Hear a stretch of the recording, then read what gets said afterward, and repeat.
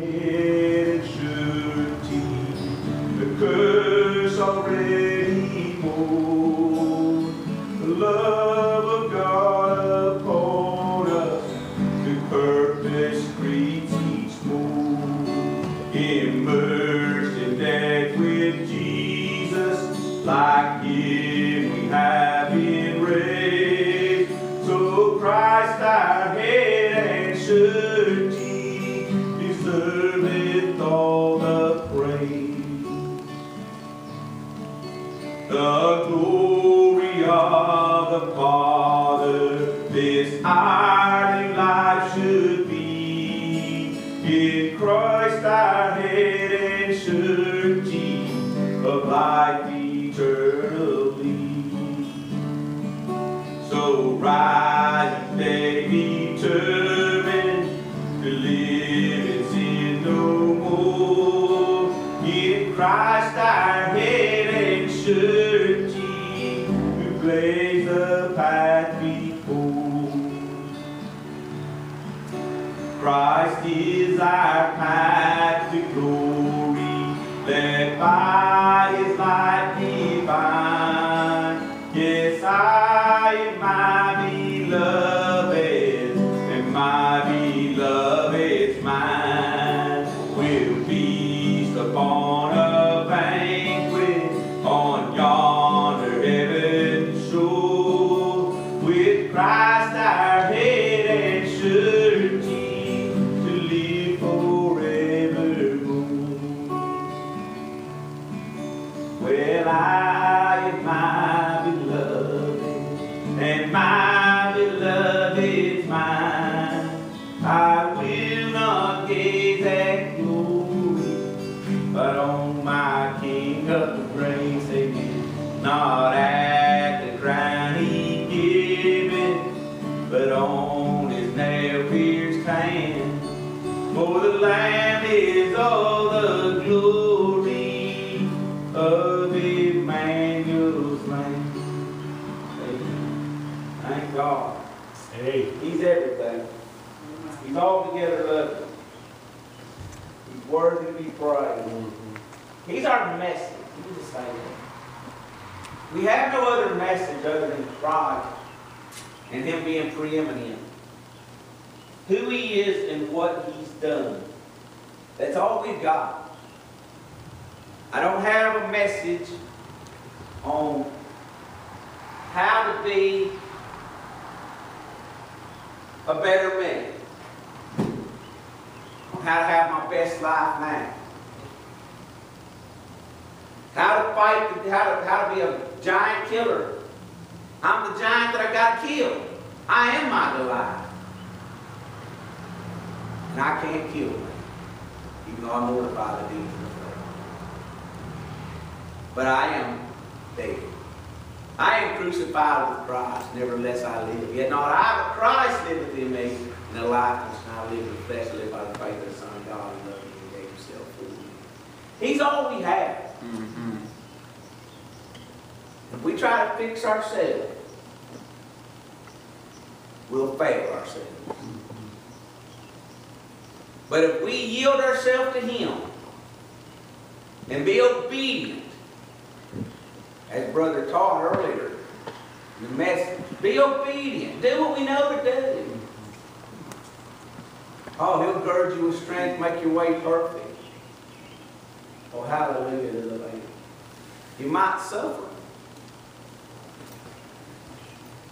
But guess what? You'll be satisfied. We can be content. I've learned how to be content in whatsoever state I am. Amen. That means whether I'm in Louisiana or Indiana. That's whether there's crawfish or I don't even know what kind of fish y'all have up here. No good fish, huh? You don't have catfish up here. That's Mississippi River, buddy. I know catfish. That's Memphis, buddy. Don't tell me about no. That's the South. Catfish is South. Don't try to tell me no catfish. I know catfish. Oh, listen, I was raised Catholic. And they said eat fish on Fridays. I said, woo, catfish day, yeah, Lord. I I didn't care about none of that stuff. I come up Yankee Land and they was eating some kind of, I don't know, tuna fish out of a can. About that. You're supposed to be friends. I'll wait for you. I don't want to drink for you. Talking about good fishing, I need to go to New England. That's what's that. And Yeah, boy. You get crawfish up there? you can't get crawfish, Well, but if you ain't got crawfish, that's the best fish there is. lobster's pretty good It though. ain't a fish. Lobster's great, but it's not fish. It It's is a lobster. fish. Crawfish is a fish. No, It's it's crawfish, see? Ain't no man on the lane. It's a mud bug, Amen. and it ain't no fish. Oh, but it is good, brother. Brother Noah, help me out here. It is crawfish, right? He's already Crawfish. been converted. He's Yeah, he's tasted that which is good. Oh, I've tasted it. Just to see that it is Listen, good. that ain't, you'll mess out in heaven then. Oh, I'm gonna have some crawfish at the Minnesota Land. Okay, amen. But as far as saying it's a fish, I can't. It help is on that. crawfish. I can't help. I mean, you're the kind of guy that's going to argue whether a whale's a fish or not. And yet the Bible says a whale is a fish. Yeah, the Bible doesn't say crawfish is a fish. No! The name says it's a fish. Look, this battle's not even between me, it's between y'all. I just so happen to What is the name of it? It's crawfish. Thank you. The name of it. That's thank you. Oh, They man. don't live in the water. You never know what we do with them, brother. Praise the Lord. It's good to have a good laugh. Yes, sir. And, Amen. I appreciate it. Like I said earlier, I appreciate the opportunity to be here and to be with y'all. And I told you I was supposed to spend about 6 to 9 months with Brother Chamberlain in internship. Really, it's supposed to be language school, as Brother said. And I mean, they talk a little different. You know, I say get in the car, they say get in the car. They drop you off for everything. Yeah, they do. But no, it's an honor and a joy just to serve the Lord wherever He puts you at. And Amen. take your Bible and turn to Luke chapter number 18. Luke chapter number 18, we'll begin reading in verse number 35.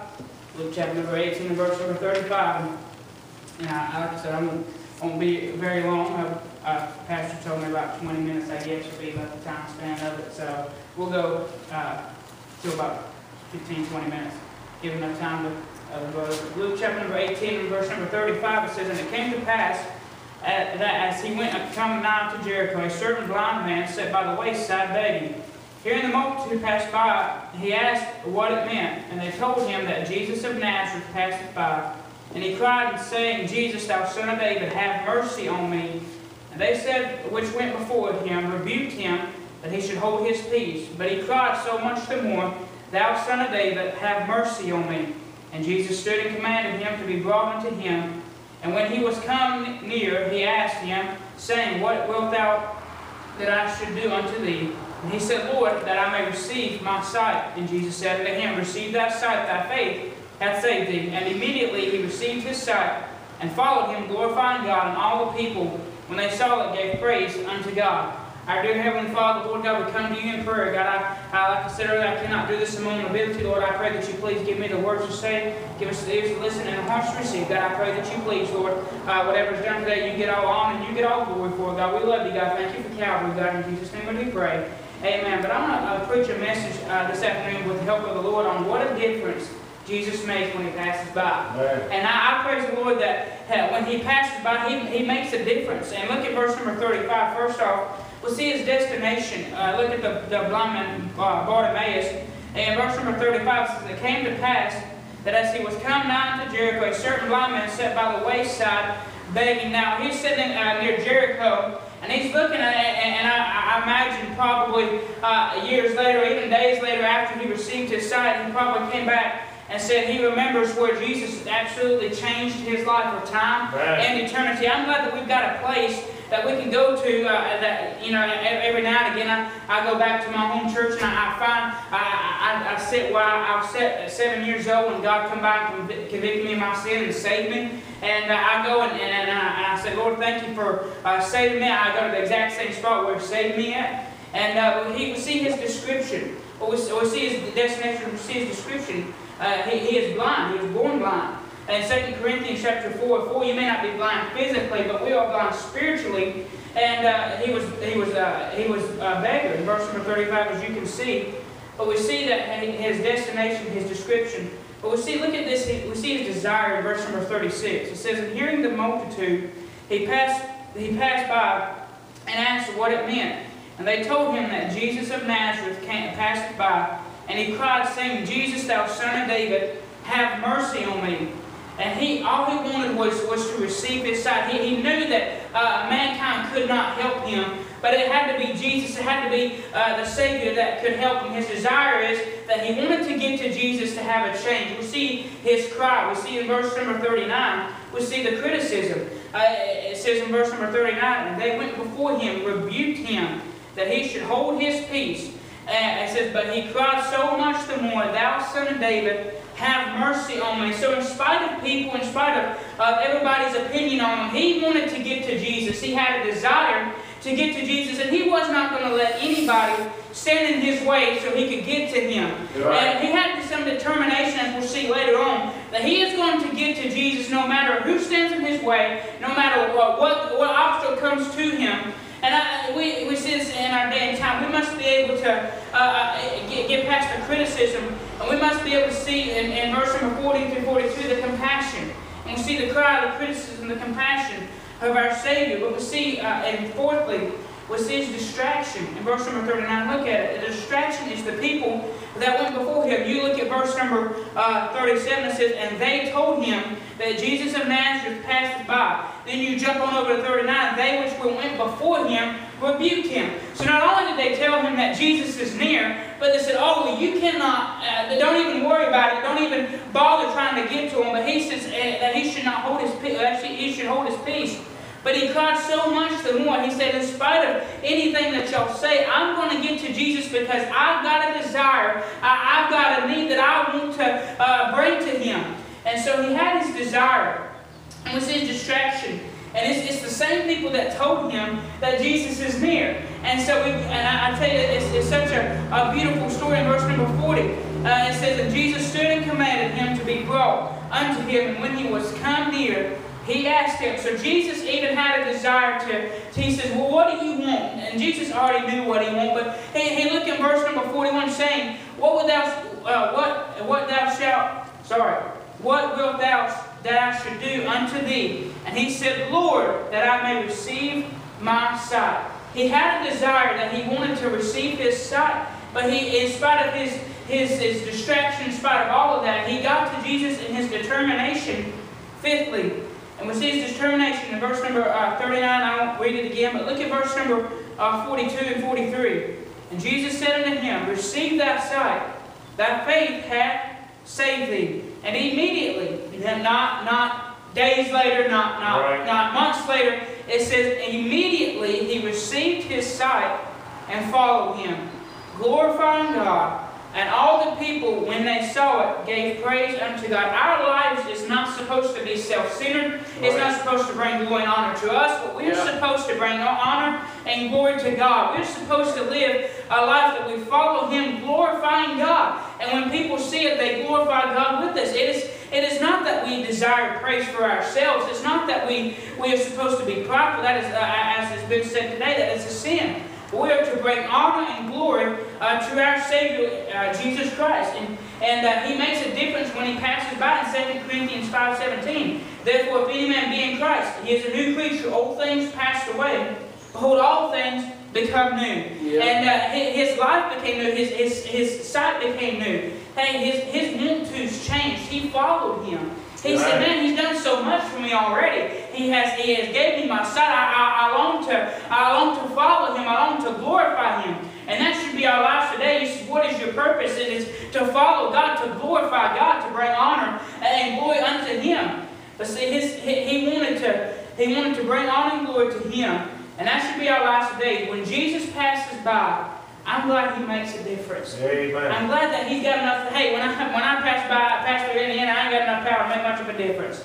But I'm glad when Jesus passes by, he desires to save. As I have said earlier today, he desires that we go and tell people about the Lord. But I'm glad that we can tell him that when he does make a change, when He does save you, He'll make a change. Yeah. You don't have to stay the way that you are. That's And right. that's what people want to hear today. And if they had told him that Bartimaeus, hey, you can't come because when Jesus touches you, you're still going to be blind. No, he knew that when he went to see Christ and went to ask what he wanted, he knew that he would receive his sight, and immediately he received his sight. And so I'm glad that we've got a God, we've got the Lord. When He passes by, He sure makes a difference. Thank you. Amen. You do, Brother Perkins. Amen. When the Lord passes by, He does make a difference. When did He pass by your life? I'm not asking you when you said your little prayer. I'm asking you when He made a difference in your life. When did the Lord make a difference in your life? Because just because you said your little prayer didn't mean He made a difference. Now, I'm not meaning everybody to understand the reality is, when He passes by, He makes a difference. And people will see a difference. I'm not even just talking about the salvation. I'm talking about there's times you've got yourself blind because of some sin in your life. But when Jesus passes by, it'll make a difference. And people will see a difference. Amen. When did He do that in your life? When I saw it, Amen. Yes. when I saw it, I'm like Bartimaeus, brother. Yeah. Amen. Amen. Amen. Praise the Lord. It's good, brother. I appreciate it. Matt, let's see. Let's go to Acts. Let's go to the book of Acts. And let's look at chapter 8 of the book of Acts. Amen.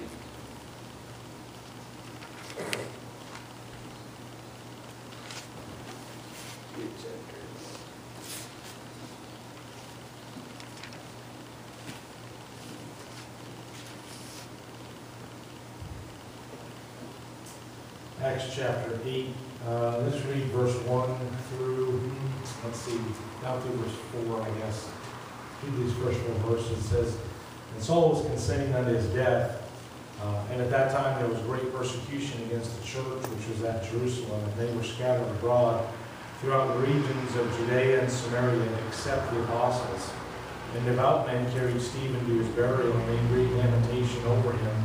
As for Saul, he made havoc of the church, entering into every house, and hailing men and women, committed them to prison.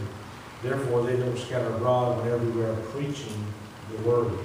Father, help me in the next few moments as we look into your word, God. I pray that you help me to be encouragement. Help me, I pray, to just communicate well the thoughts you put on my heart. And Lord, I just pray to bless this time in Jesus' name. Amen. Amen. It's an interesting day in which we live. I'm gonna say some things that might not sit so well, but you know, politics has run rampant in our country, and there's a huge focus on it. And I go all the way back to Obama, and I chuckle because I hear people all the way back during the Obama administration. I heard people saying, "Well, there's going to be another civil war." And then, of course, everything was so bad, everyone starts all this prepping business and all this stuff. Rather than preparing to see the Lord, they're preparing to keep some document or something. Anyways, and so we got all this focus and all of these thoughts and all of these intents. And I say to myself, well, the most decorated U.S. military soldier ever had to lie and try 4 or 5 times at 14 years old to sign up for the military during World War II. He was only about 5 foot or 4'11" or so. And at 14 years old, he was doing everything he could to get into the World War II so he could go to the European conflict and risk being slaughtered to death by the Germans. And now we got 30-year-olds that won't get out of mom and dad's basement and get off the video games, and we're going to have a civil war. They're going to pick up arms. They're going to be prepared. Let me tell you something. We live in a day and age where we are so at ease and have so much comfort, we don't even realize how bad it actually is. Come on. Okay?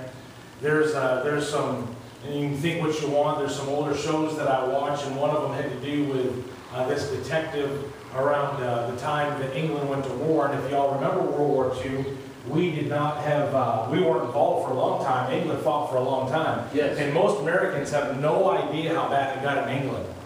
Most Americans are absolutely clueless.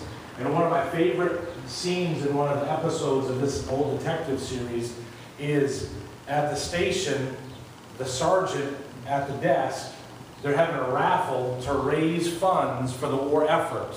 America's not involved yet. They're trying to raise funds. You know what they're raffling off? An onion. Oh, wow. Sure.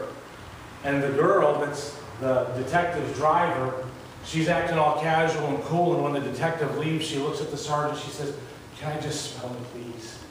I haven't even seen an onion since Christmas."